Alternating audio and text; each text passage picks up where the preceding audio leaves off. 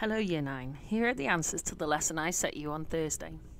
We've been looking at the organisation of life and how cells make tissues, and tissues make organs, and these make organ systems. The first organ system we looked at was the digestive system. And this was recapped in the live video that took place on Monday, so if you didn't make it to the live lesson, watch that video too. I was very proud of everyone on this slide. Everyone had a go at the question, everyone remembered something about the digestive system. The next slide was designed to find out what you already know, and some interesting information was shared, so thank you. At this point though, I would like to say that even if you can only think of one word that links to blood, that would be prior knowledge. So don't skip questions like this, because the more information you can give to me, the better I can design my lessons to help you.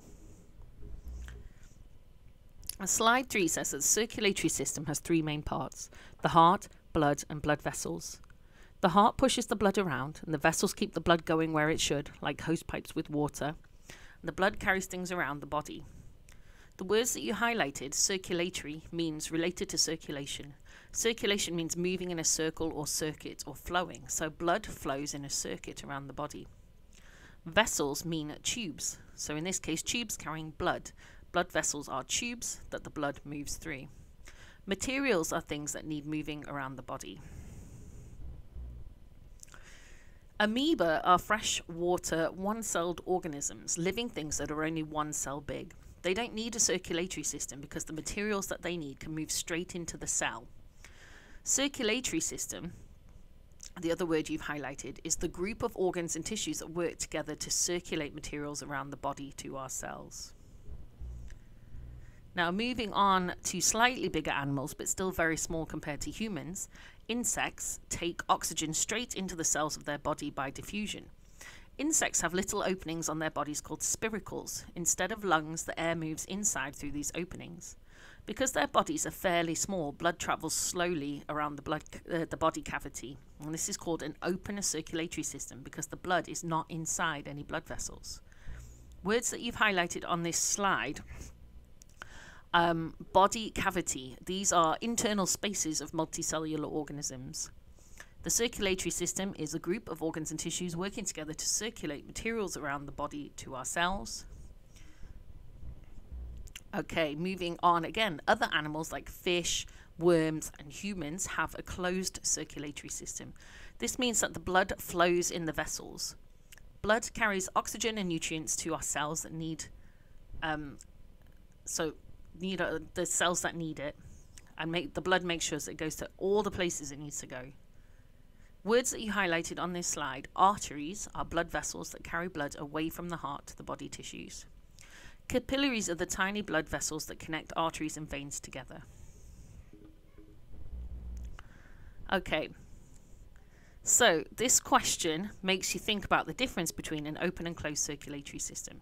So the difference is that an open system has no blood vessels and a closed system does have blood vessels. So you have to ask yourself, do humans have blood vessels? The answer is yes, so they must have a closed circulatory system. Okay, humans have a double circulatory system, which is more efficient at exchanging materials with the cells. Oxygenated blood is blood that has a lot of oxygen in it. It has passed to the lungs to collect the oxygen, and it's now going to the tissues. Deoxygenated blood has much less oxygen in it. I'm not willing to say none, but it has been to the tissues and swapped the oxygen for carbon dioxide to take back to the lungs. Keeping them separate means that diffusion is faster in the cells and in the lungs. Okay, this question starts with the word explain, which means tell me why something is the way it is. Some of the marks are for using the table to tell me the differences, and some of the marks are for telling me why they are different. So, fish have a single circulatory system, which means the blood flows around the body at lower pressure and less blood flows to the body tissues. Oxygenated and deoxygenated blood can mix. This is because fish are smaller, and the distance between the air and the cells is small. Humans have a double circulation, which means blood flows in two circuits around the body. Blood is at higher pressure in humans, so the blood can move further. There is a higher blood flow in the tissues. Two circuits also means you can have a lower pressure going to the lungs, which is a shorter distance, and to get more oxygen. And you can have a bigger pressure then going around the body to the tissues. Okay, so this slide shows you what the blood vessels would look like if you sliced through them like a sausage. I've already told you the meaning of artery and capillary, but another word you highlighted here was substantially, which means a considerable amount. So the picture of the capillary is considerably more magnified than the artery and the vein. In real life, the capillary is much, much smaller than the other two vessels. Here you can see hand-drawn versions of the blood vessels, which make it a little easier to compare them. You can see the arteries have thick muscular walls and a small lumen. Veins have thinner walls and larger lumen. Capillaries are 1 cell thick and have very small lumen. Words that you highlighted on this slide were lumen and permeable. We've looked at all the other words somewhere else. Lumen means cavity, so in this case the size of the hole running up the middle of the vessel. Imagine a straw and the size of the middle of the straw. Permeable means that things can pass through it.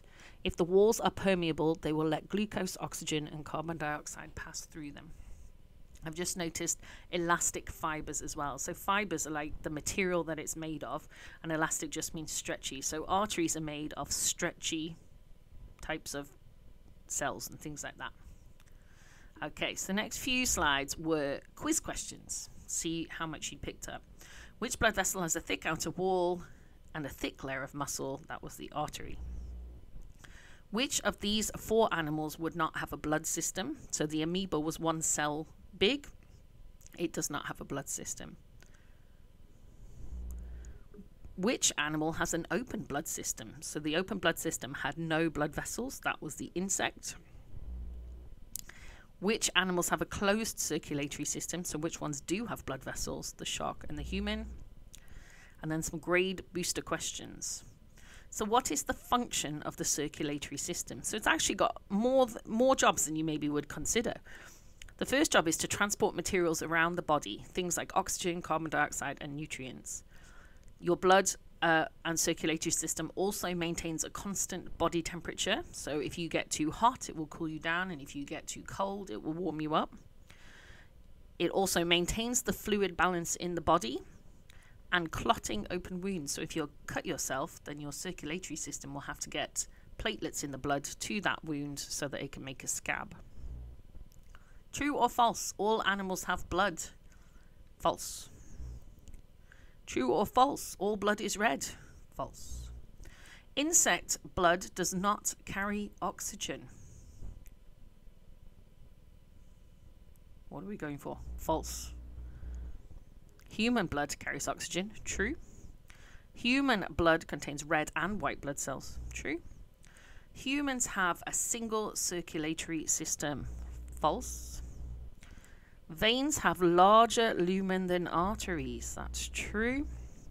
Veins have thicker walls than arteries. That's false. Oh, insect blood does carry oxygen. I got one wrong, but well done to you. You all had a good go at that. Okay. Well done for those of you that are remembering to hand in your assignments on Google Classroom. It does make it faster for me to feedback if you hand in your assignments. I don't have to then spend time trying to work out who did it and who didn't do it. And this picture is right. You are amazing. I'm very impressed at how well you're doing, how much you're trying. Don't forget that you can contact me anytime during the day, school day, to get help. Just send me an email or send me a message on Google Classroom and I'll get back to you as soon as I can. Until the next video,